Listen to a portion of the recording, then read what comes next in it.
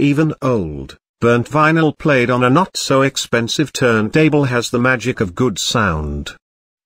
The thing is that, when recording vinyl, the times of dementia of the sound signal are recorded absolutely identical to the original, and at the same time, vinyl has disadvantages such as a not very flat frequency response. Vinyl has quite a strong detonation at low frequencies. Vinyl has, shall we say, problems setting up the table itself. When you buy vinyl, you need to adjust the arm. When you buy vinyl, you need to adjust the phono stage, you need to align the needle, you need to perform a whole bunch of drum dances in order to get high quality sound from vinyl. Installing the turntable absolutely level is also a stumbling block to get good sound quality. It is desirable that the table is absolutely flat. It is desirable that the table be made of good, high-quality stone that suppresses vibrations. In short, when listening to vinyl, you get a whole bunch of disadvantages, but you will be rewarded with absolutely identical analog sound. Despite the static noise, despite the ingress of dust on the record, despite the fact that the stylus is clogged with the same dust, this creates a fairly audible noise screen for obtaining high-quality sound. But our brain easily copes with this noise, filters it out, and at the output, you hear a cool, lively sound that has the magic that sparkle has. And in principle, almost no DAC in the world is able to convey this sparkle. In the process of digitization, an analog audio signal, one very interesting thing happens: the temporal dementia of the signal gets lost. Digitally encoded sounds are not reproduced exactly at the right time and not quite at the speed that is needed. They seem to be reproduced in time, and at the same time, something is wrong. True vinyl lovers will never switch to digital sources, precisely because they do not hear this difference, they feel it.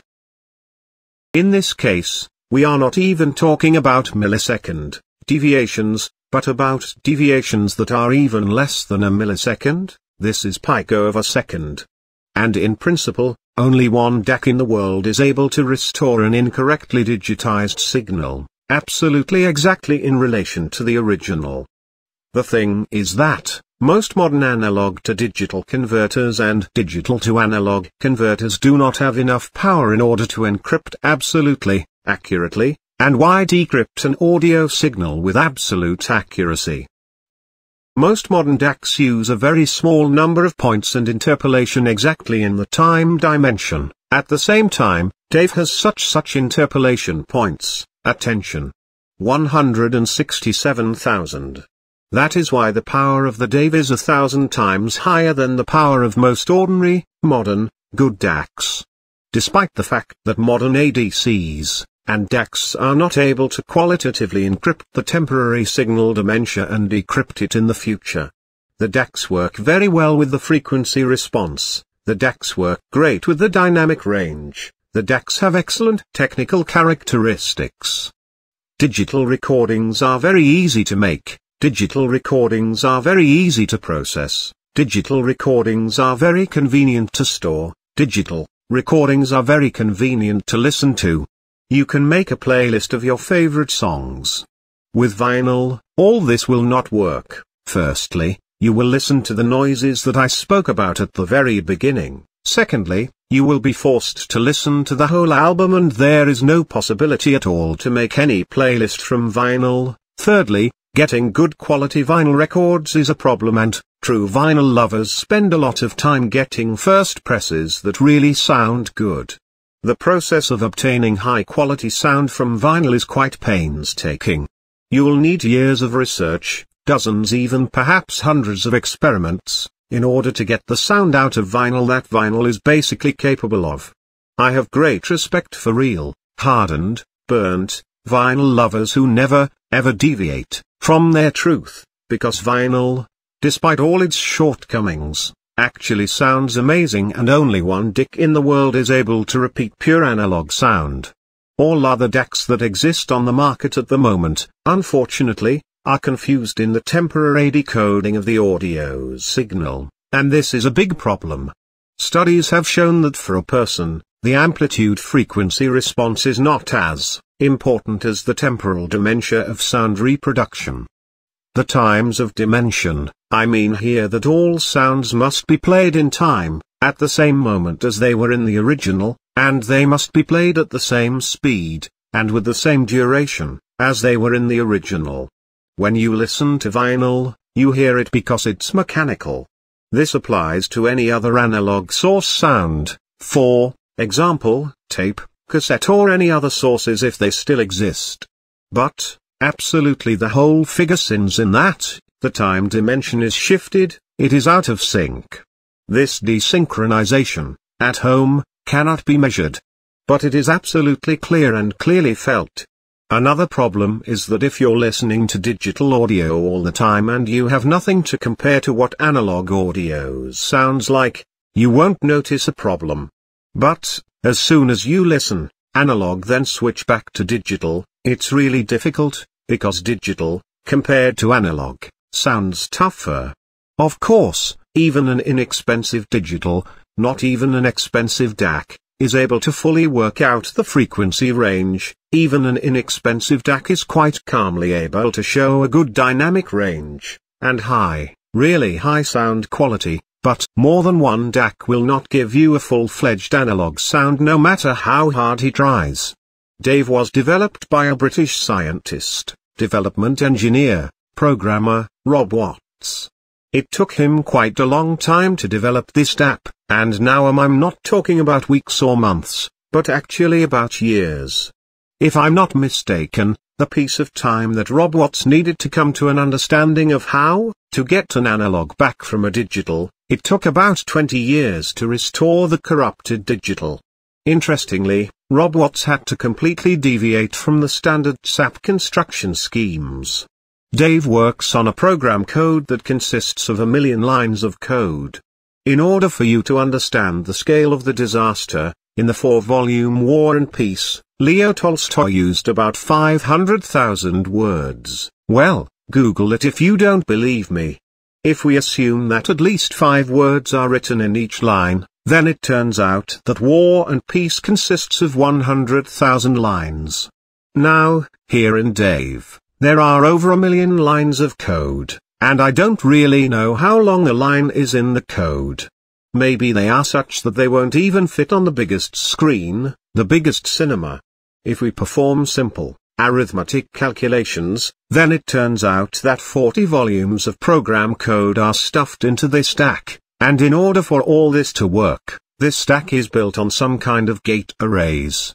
My little brain is not able to understand what gate arrays are, but the standard layout of the DACs is no longer suitable here, and in order for the DAC to work under the control of 1 million line program code, its power, as I said at the beginning, is approximately 1,000 times higher than the power of a conventional DAC.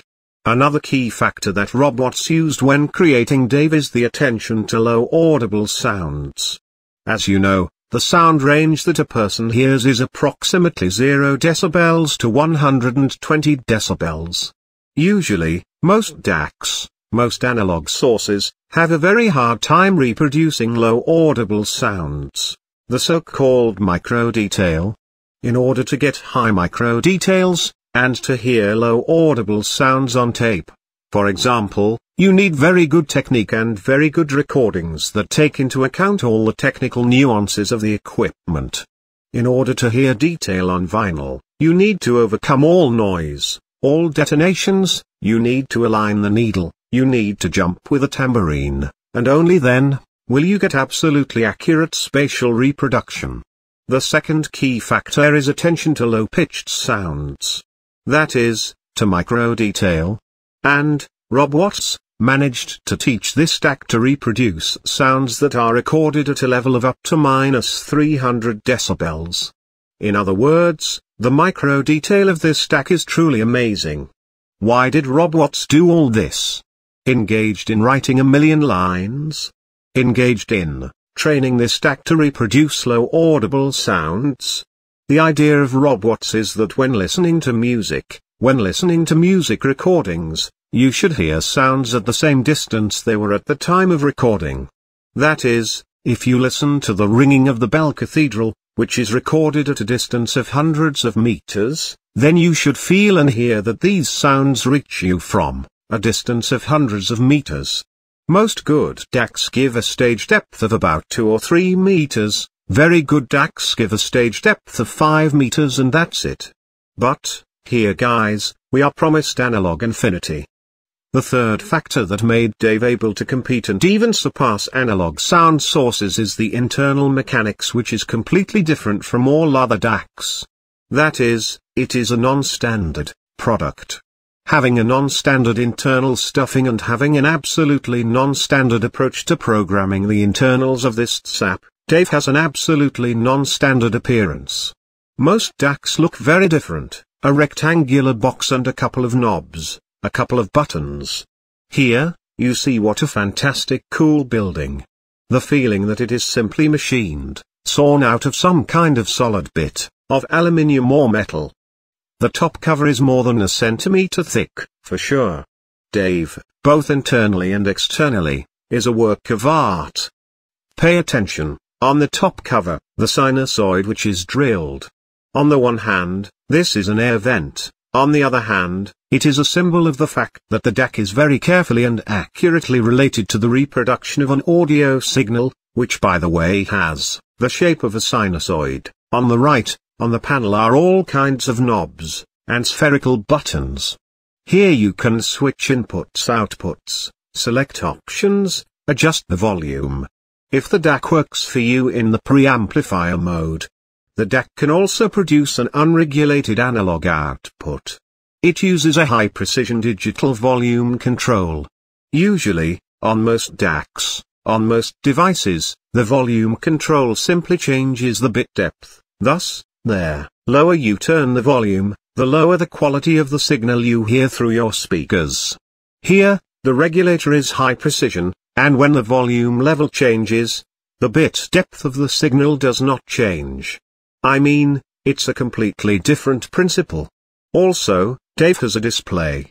When I was getting ready to record this video I thought that the display was a little simple, considering all the technological stuff that was invested in Dave, considering all the work, effort that Rob Watts needed to write this million lines of program code to teach Dave how to properly restore a ruined digital signal.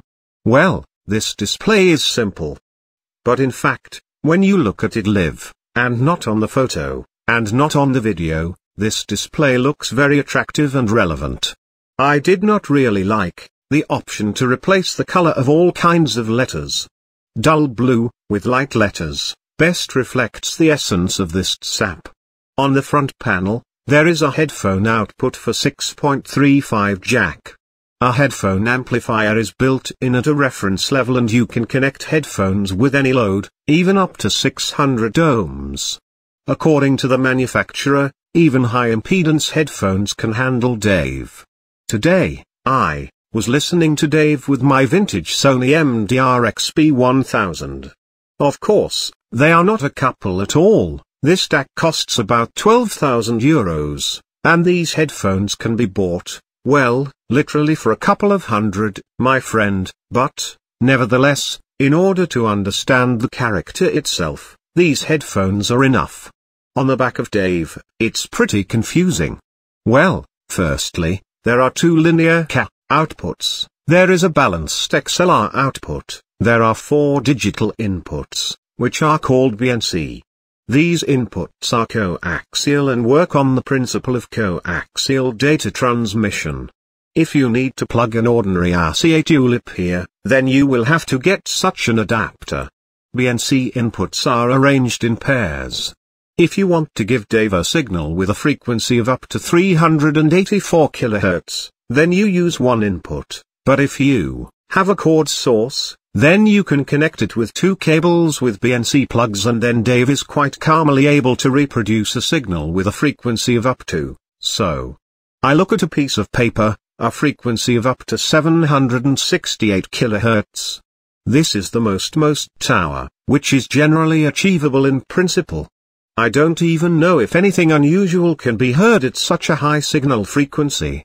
Because, as far as I know from the experience of communicating with recording studios, the maximum that a person can hear is, in principle, high-res format 2496. Everything above is great, of course, but it's almost impossible to hear the difference. Also, on the back panel, there are two optical inputs, one input for connecting a computer, well, either Windows or Mac via USB. The USB input is galvanically isolated, which means that by connecting a computer to it, which in itself is a whole cloud of all kinds of electromagnetic interference, you need a DAC, send only a digital signal, all interference will be delayed. For this, there is a galvanic isolation. DACs, which do not have galvanic isolation, send all interference further, to sound emitters, that is, to speakers. The last, digital input, that is on the back wall is XLR. I don't really know what kind of format it is, but there is such a connection. Dave has some pretty interesting technical specs. Despite all its advancement and technical equipment, the frequency range with which Dave works is from 20 Hz to 20,000 Hz. This is the range that a person can hear quite calmly. It is interesting that the creators of Dave did not follow the lead of populists, who claim that a ceiling of 40,000 Hz is completely calmly heard by people and is necessary for high-quality sound transmission. Actually it is not. As well as ultra-low sounds, which are located below 20 Hz. There is no need to reproduce them, because a person, in principle, does not hear them. He can only feel them. The same applies to ultrasound, which is located above 20 kHz. A person can feel ultrasound only if you attach bones to your skull. There is a resonator, such as a metal tuning fork, that vibrates at that high frequency.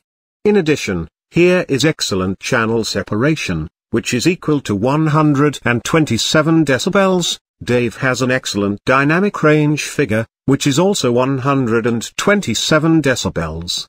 Dave is able to reproduce both the quietest and the loudest sounds, and this is very important for sound reproduction. Dave supports digital signal reception up to 768 kHz at 32 bits. That is, this, guys, is some kind of space. Before coming to Stereo Plus at Ganaibu Damise 22 in Riga to listen to Dave, I listened to some rather expensive systems in different places. It was both digital systems and analog systems. Listening digital and analog systems, I clearly found myself feeling that in the light of the knowledge gained, I like analog sound more. And when I came to listen to Dave, I was still surprised by what I heard: clean, clear, warm, incredibly warm analog sound, which basically just came from space.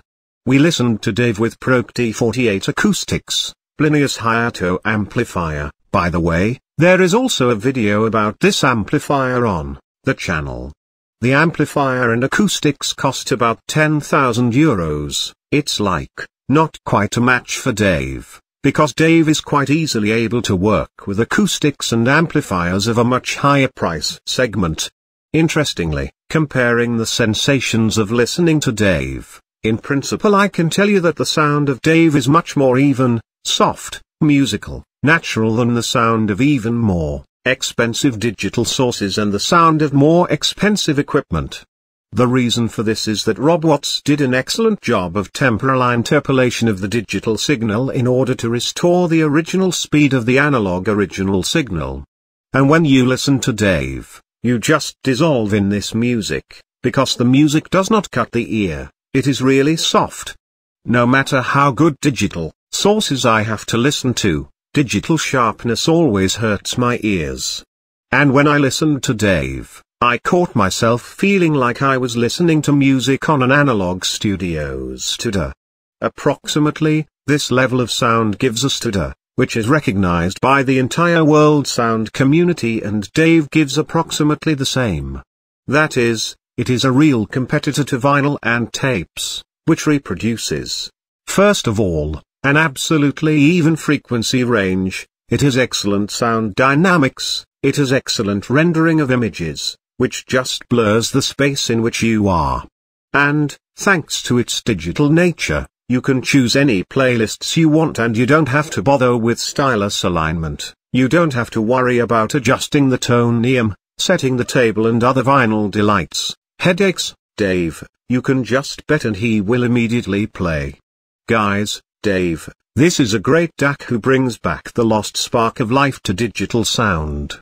It's damn good to listen to recordings on Dave that have space in their potential, because the layering of space that I heard here is incomparable to anything I've heard before, well, except for the original live sound.